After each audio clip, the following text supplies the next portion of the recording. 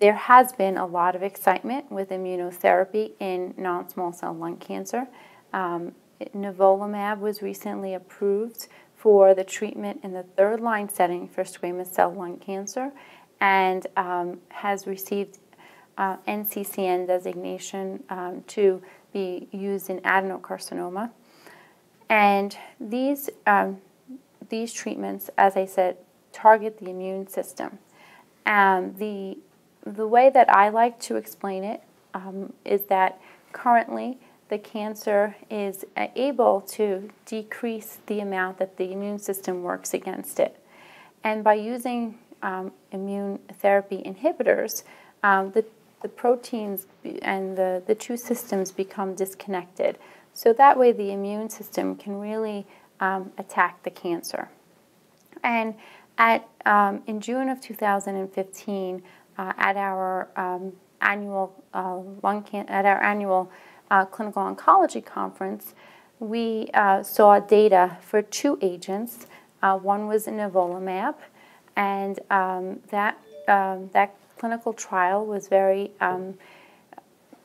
early phase. It was only a phase 1. It was really looking to see if there was safety. And there were two arms to that study. One arm received nivolumab by itself, which is one inhibitor against the immune system, and the other used nivolumab with ipilimumab. And ipilimumab is another type of inhibitor against the immune system. It's believed that maybe two inhibitors may work better than one alone. And both arms show that there was a very nice response rate to these drugs in small cell lung cancer, and that the patients who did respond had a long-term response duration. And so these are being evaluated in newer trials. In fact, there's a maintenance trial that's planned to start opening in January 2016 or so that will be looking at immune therapies in the maintenance setting, which is something that's never really been explored in small cell lung cancer. That's if we use a drug after the first-line chemotherapy, and the trial is going to be a placebo-controlled trial. So patients will be on one of three arms, either placebo or nivolumab with ipilimumab.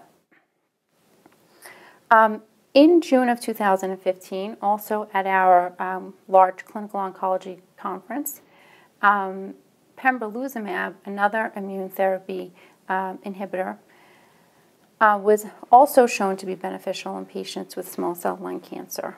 And there are several trials planned with this drug also in the maintenance setting and in the second-line setting.